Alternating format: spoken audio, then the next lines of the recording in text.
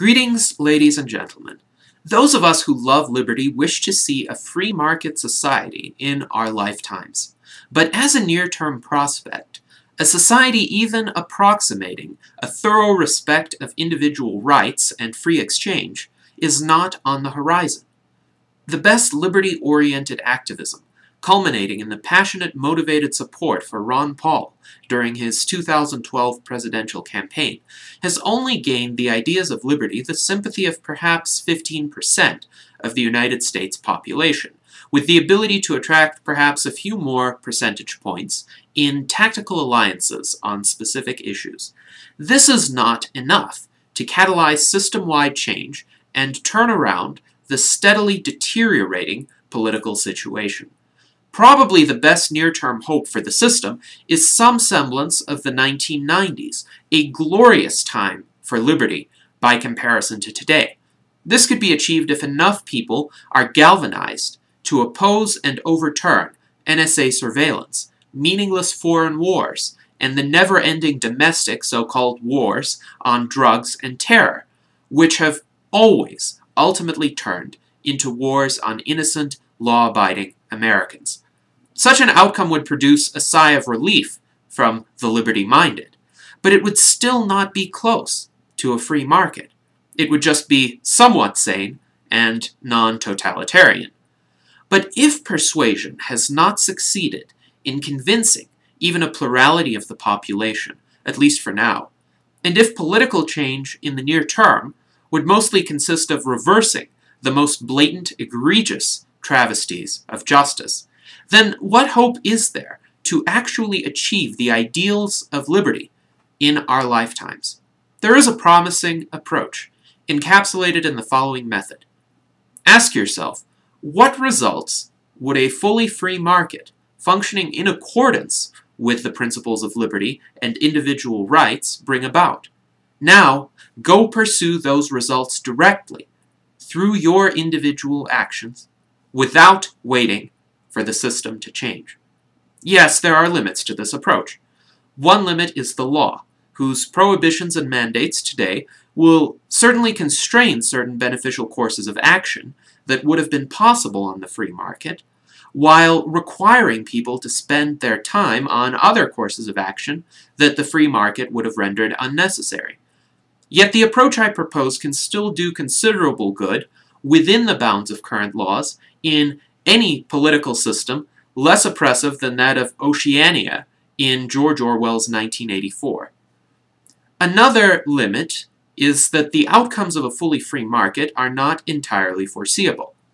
Future discoveries and innovations by free individuals are the currently unseen benefits of voluntary action and exchange, and we cannot always anticipate them in advance. Even with this recognition, though, it is possible to reasonably anticipate that a free market would uplift human beings materially, intellectually, morally, and culturally. People in a free society would be more prosperous, more knowledgeable, and better able to distinguish good ideas from bad, less inclined to aggression against their fellow men, and more inclined to refined tastes as a result of increased prosperity, leisure time, and sense that life is generally good. Direct, peaceful, lawful action by individuals today can bring about many of the results of a free market, even without a free market being legally in place or supported by the majority of people. Furthermore, such results can be brought about by actions that are themselves fully consistent with free market principles, since they would be entirely voluntary and respectful of the rights of others. There is one catch. The activities that would be profitable on a free market would not necessarily be so today.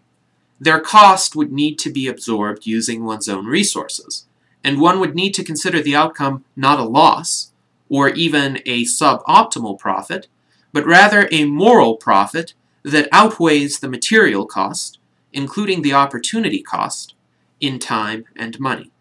To give an example, I compose classically inspired music and give recordings away for free using a Creative Commons license. In a free market, which over time would uplift the tastes of the general public, the production of high music, which would be simultaneously sophisticated and appealing to the human ear, would be much more remunerative than it is today, and the likes of Justin Bieber and Miley Cyrus would be relegated to the ever-thinning ranks of the dregs of society. This hypothesis is supported by history. In prior, far less prosperous but economically freer eras, composers of high music were often seen as celebrities, with Wolfgang Amadeus Mozart, Felix Mendelssohn, Giuseppe Verdi, and Johann Strauss II being just a few examples. Today, creators of good music have to content themselves with far less remuneration than the dubious pop idols manufactured by politically connected and protected record labels. However, no one inhibits the freedom to compose, and the available tools for doing so are more impressive than ever before. Voluntary private action can increase the abundance of newly produced high culture in music, art, and literature.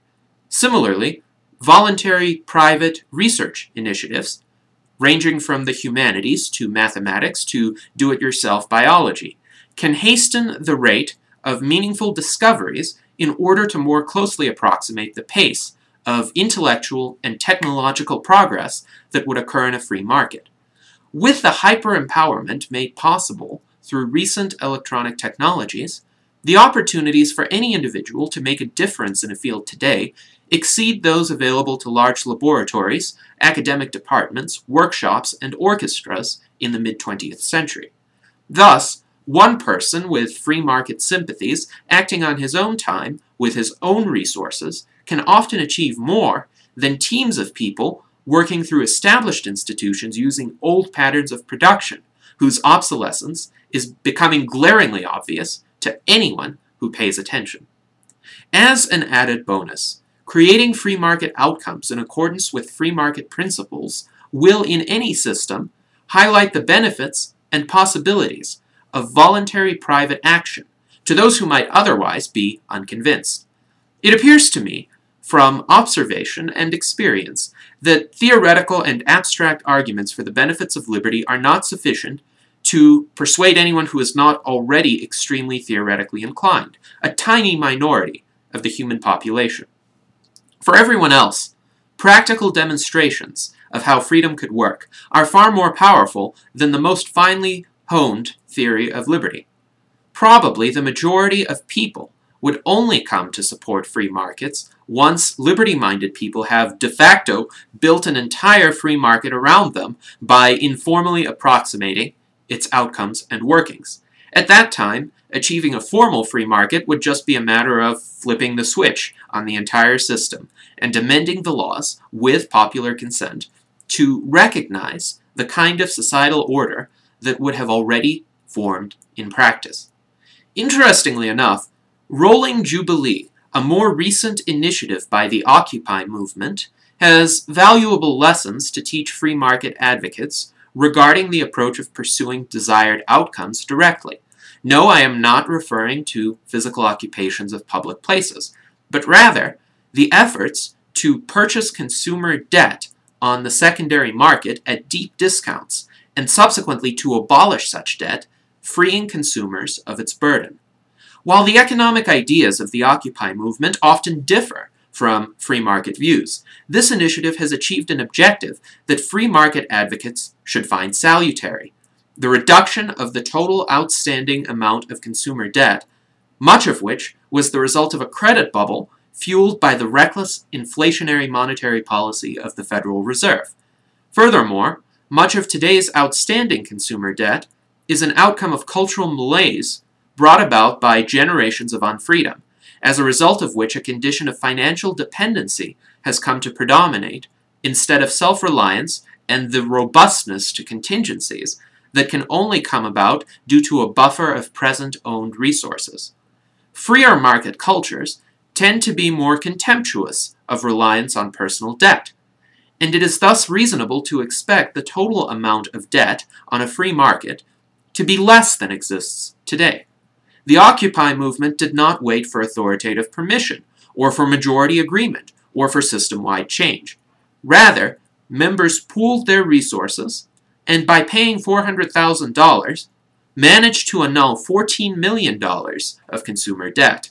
It is a drop in the bucket of the entire problem, to be sure, but it is also an invaluable proof of concept for the project of massive societal transformation through voluntary private action.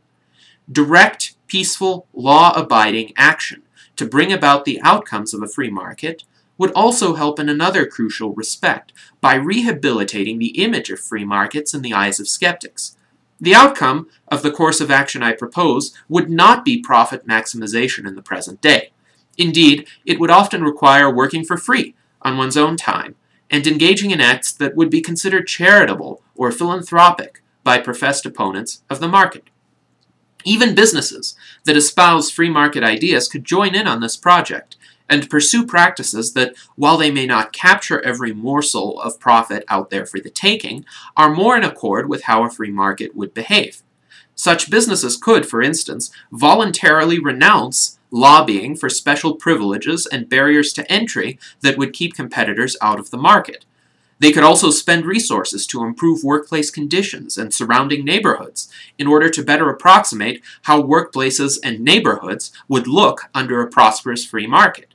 Furthermore, internal salary schedules in such businesses could be based on an approximation of meritocracy as it would emerge on a free market, which would often mean higher compensation for innovative and talented employees, irrespective of age, origin, past socioeconomic circumstances, or connections, resulting in greater retention, improved morale, better products, and long-term competitive advantages for the business that undertakes such a step. To certain onlookers, these behaviors might seem consistent with what is today called corporate social responsibility, and perhaps they would be. But by engaging in these practices in the name of striving toward a free market ideal, liberty-minded businessmen could perhaps for the first time break through to capture the hearts and minds of many present-day detractors. What outcomes do you think would be achieved by a free market but are deficient today? Now, go work to make them happen.